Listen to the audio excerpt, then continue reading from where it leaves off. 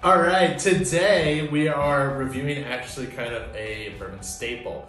So Four Roses here has been around since 1888. They actually started a few years prior to that, and then acquired the name and officialized it back in 1888. So the story goes that Paul Jones Jr.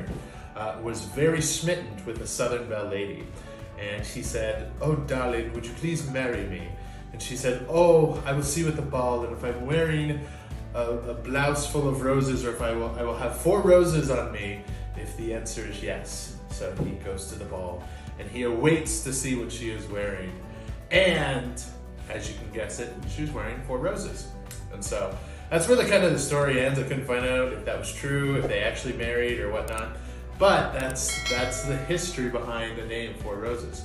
Anyway, it was a very popular bourbon back in the day, and actually was one of the most popular bourbons until like the 50s.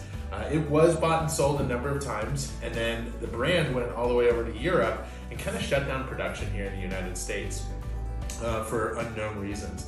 Probably the distillers and stuff found that their profit margins were a lot better in Europe and Asia on this brand than they were here in the United States. Also, we know that bourbon kind of fell out of favor in the 60s, 70s, and 80s. It wasn't that popular of a spirit.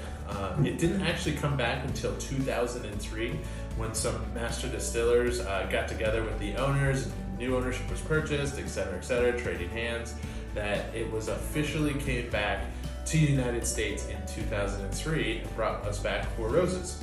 And even though it's now only a renewed 20-year brand here in the United States, it is again also very, very popular. So cheers to Four Roses, and if you are hoping to get married, maybe ask your gal to show you if she wants to say yes to Four Roses as well. And you get a bottle of bourbon. That should be the deal. Anyway, cheers, happy Whiskey Wednesday.